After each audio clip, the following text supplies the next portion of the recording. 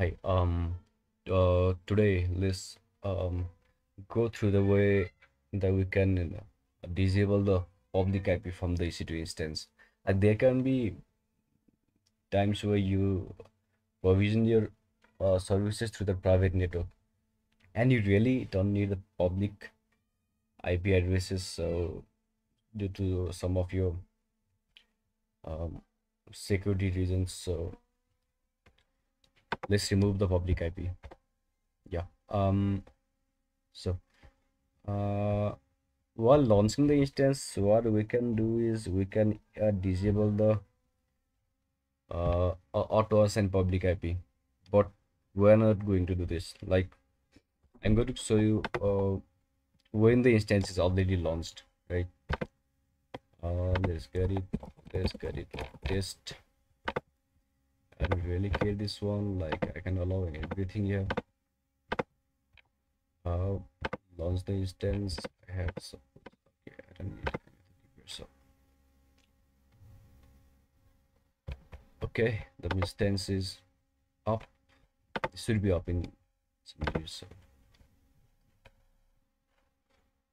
So during this time, I'm not advertising the elastic IP for this time. Like, I should make sure that I have the private network, private IP.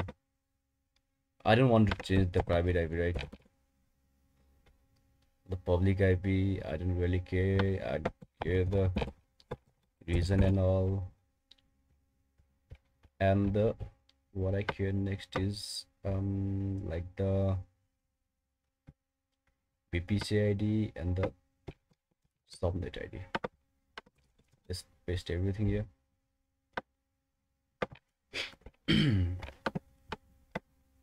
Okay, I'm good to go now. So let's do a thing. Let's start. Like, go to the network interfaces.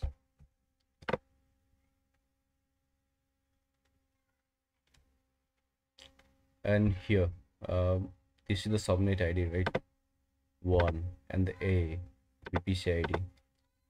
Let's create a new network interface like test and I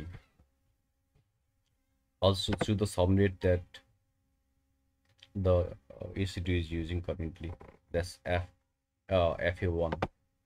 Make sure this is correct, right? So we can auto assign this one, and the security group secure. I don't really care. Like, I can choose the default one. Name test and create a network interface. Okay, this is now created. Now what I can do is uh go to the elastic IP and let's create a elastic IP.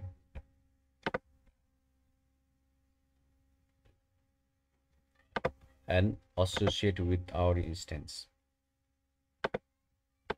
Like, we only care about the private IP not changing, right? So the public IP can do anything. Like, that's the whole goal. I mean,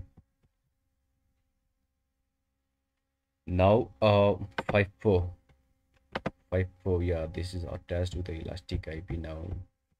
Elastic IP. The another thing will do is like go to the networking and attach network interface. What we will do is like, this is the network interface we created earlier. I'll attach this one. So let's see. If everything is right, you will get two private IPs. The one we had previously is the 239. We don't want to change that one. 231, this one. Okay. Now the trick is like, I've attached the DS. Okay. Now what I'll do is go to the elastic IP again and deassociate the elastic IP. Go to the instances, reload. Now see, the public IP is gone. Like we have the ENI, just the one just we created. So what's the one? 239. Let's go here and remove the detach. So let's go here. Remove secure. Okay, this is the one.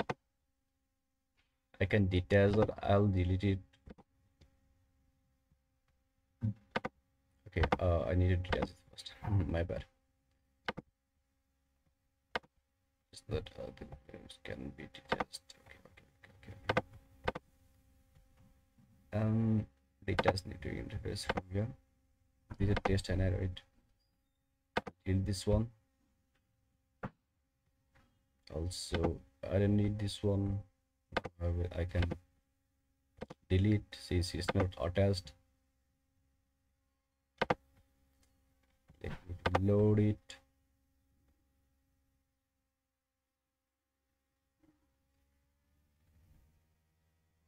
You see, it should be available. Okay, I can delete it now.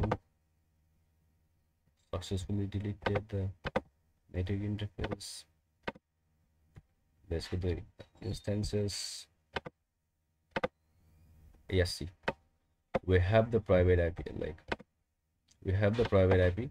That's 239, and the public IP is blank. So we have successfully removed the public IP. It's like teasing the EC2 instance. So that's all. Thanks.